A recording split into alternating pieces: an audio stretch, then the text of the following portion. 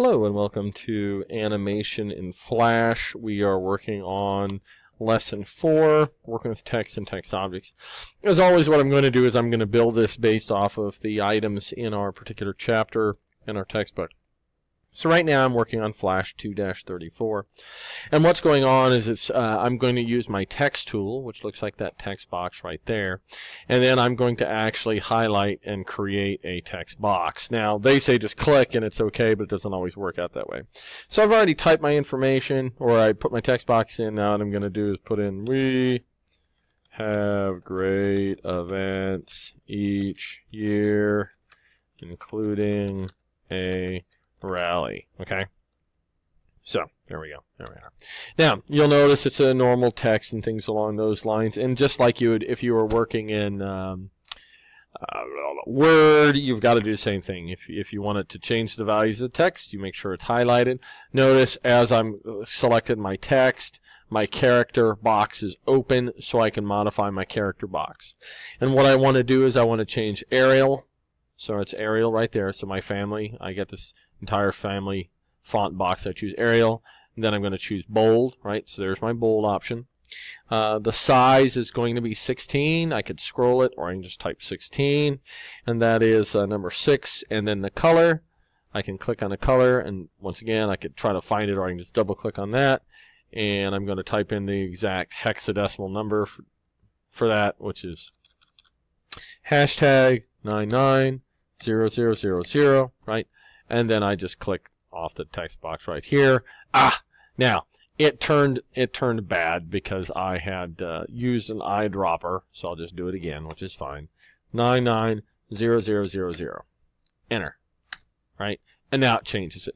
Now you'll notice that it's all the way across. So if I take my mouse pointer, notice that it's a T, right? So I could draw another text box if I wanted to, or I can click along in here. You'll notice as I drag it across this handle, it turns out a double pointed arrow, and that allows me to actually change the size of things. So I can resize this to actually be more akin to what I'm looking at right there. So now here's my box, and I'm happy with that. So, and number 7 is rearranging it, and then I want to actually choose my align center button. Hold on just 1 minute. So now I want to select the text using the I-beam pointer. So I'm going along in here. I'm going to make sure my text button is selected. And I select the text here, my I-beam pointer. And I make sure I use my center align. So there's line text, a container. And my... I'm trying to find... there's my align center. Should be right there. That's my alignment. And... here's my there we go. In my paragraph section, my align center looks like this with justification in my regular, which it's not going to be a whole lot of difference here. All right, the next thing, now you'll notice now I'm actually changing it as it appears in Figure 51 or Figure 50 where I'm resizing it, and all I'm doing is I'm resizing it down, and I'm resizing it like this. So now we have great events each year, including a rally. Now it's got to be car. So I click in front of the R and I type in the word car. Then I can actually just resize, or excuse me, move that bad boy around so it's actually right down here. Perfect. All right, now what I'm going to do is I'm going to make the join us now as it appears in Figure 51. So I want to go ahead and choose my text box tool. And I want to go ahead and highlight creating a text. Oh, come on now. Don't be bashful. For some reason it doesn't let me. So, I have a delay. Delay a game. Come on. Alright. Alright, what I'm going to do is I'm going to go ahead and pause this just for a minute while technical difficulties aside. What I'm now going to do, we're going to create this, and I'm going to type join us now. Now, obviously, in this particular case, we've got some things to change. It's got to be a 30-point font, so I made sure to highlight this bad boy here. I go over here to my font size, I type 30-point font, and then I go here to my color, and I'm going to type in 003399, right? And then I'm going to type 003399, okay, and there we are. So now we've changed that. Now the color number they've given me is... Really? So 003399. Enter. There we go. Perfect. All right. So character on the properties panel to close the character area. So what we're going to do is we're going to close the character area. The reason we're doing that is we open up another area and then close all areas of the properties panel except for filters. And what they're telling you there is just basically, hey, filters, let's see. It's not actually displaying the filters. Let's see. Oh, so I do here. There's my filters. So I have to make sure I'm a selection tool, sub-selection tool, and then we actually have our filters. And on our filters tab, let me restore my window right there. When I had my technical difficulties, it rearranged the size of things a little bit. So at the very bottom of the page, let me see if I can. Great, it's not letting me modify. Here we go. There we go. At the very bottom of the page, I want to use this, which is the add filter icon. But what I want to make sure to do is I want to make sure this is selected. Now I've got my filters up, and now I want to add the add filter icon, which is this little, I don't know, it looks like a post-it note with something ripped away. So I want to click on my add filter, and I want to do drop shadow. Right? So that's going to add my drop shadow there. Then what I do is, since this is selected, I want to choose the angle value, right? Which is right here. And I want to choose the angle, and we're going to do 50. Right?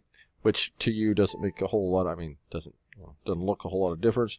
And the distance value, we want to set the distance to 6. Which the difference between 5 and 6 is not going to be big, but you can see that's basically what's going on is it's coming back at a 50-degree angle, and the distance is 6 points. So now you can see the difference between the now and the other. So if I change this to, like, let's say a 90-degree angle as an example, it's going to come straight down. If it's a 50-degree angle as an example, now you kind of get it put off some way, and then distance. If I change it to, let's say, 9-point font, it distances itself more. In our particular case, we're going to have it a 6-point font. And that's where it is. Okay. Now what we're going to do is we're going to create, and I'm on page Flash 2-36, and we're on the Classic Car Club. And what that's going to end up looking like is we're going to look and make it similar to what's going on here in the way of our look. So the next thing, and I've been doing it right here, so I'm going to change this and kind of bring it down. Oh, come on, you big poopers. There we go. So I'm going to select just this one, right? I'm going to grab it, and I'm going to move it down to right here. Then what I'm going to do is I'm going to create my text tool, and I'm going to draw my text tool right here, and I'm going to put Classic Car Club. Classic Car Club. Now obviously when you're doing this thing, if you look at figure 5-2, it's in a different color. So I want to make sure, since I've got it selected here, I want to make sure to do here, and I want to choose my red, which is, I think, that red. Well, whatever red it is. I'm not really that concerned about the right color. It's about that brick red right there. Alright, so much better. We want to make sure it's 40 and 999. So it's in my character, right? So I want to come up and change it to 40 point.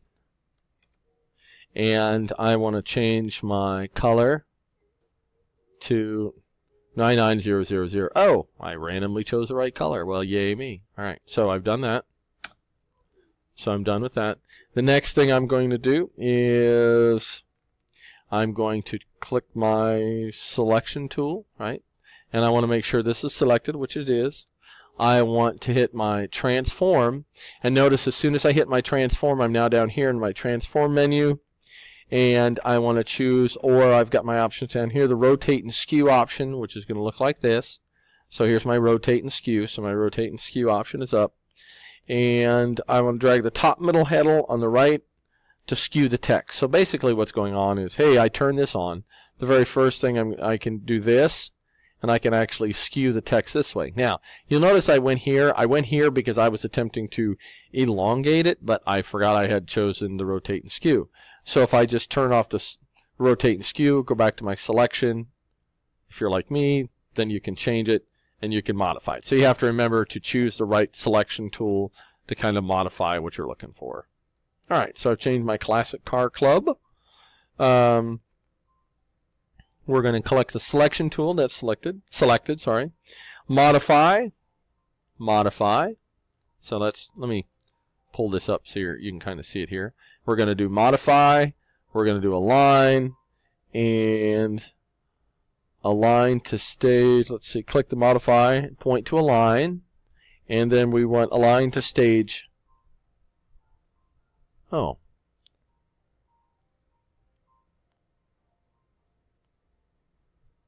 Okay, so there's our align to stage. It's already active. And then we want to click our horizontal center. Okay, so what's going on there is we're making sure the align to stage is, that's where it's actually going to align in reference to this. So now what we're going to do is we should be able to do our align, just let's see, horizontal center, so it's actually centered that. And if I have multiple items selected, if I wanted to, I can select all these items at the same time, and I can choose my align horizontal center, so it aligns them all to the center of the stage itself.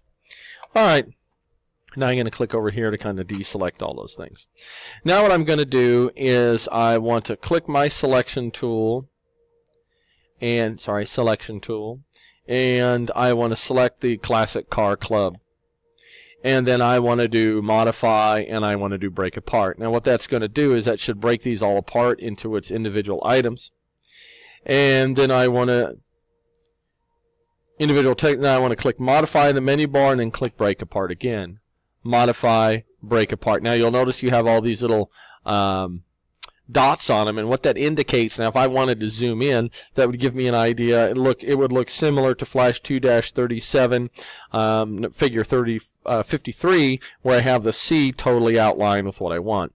So what I'm now going to do is I'm going to come along, and I'm going to grab with a sub-selection tool, and I should be able to grab an element and move it out here. And then if I wanted to come in here, I wanted to change that, so now I have, notice it's all my different gradients. So now I have the ability to change the different items right there, and that will actually bring us to the text layout. So the next thing I want to do is I want to open FL2, this is this part, I want to open FL2_4, which I've done. And our next section will now start with FL2_4, working with this item here.